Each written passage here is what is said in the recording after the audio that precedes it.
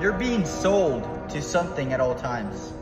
Believe it or not. You got sold to your woman that you're dating. You got sold to stay at your normal job because they told you, I'll give you a raise for 50 cents.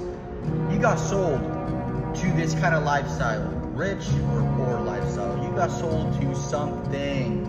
So you better start realizing what the fuck you're allowing yourself to be sold to.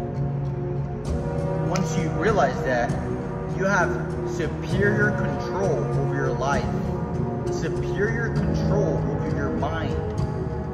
If you can control the mind, then the mind is your slave, as opposed to you being the slave. Hell no. How the fuck are you gonna change your life? You're gonna change your life by noticing what the fuck you're being sold to. Wake the fuck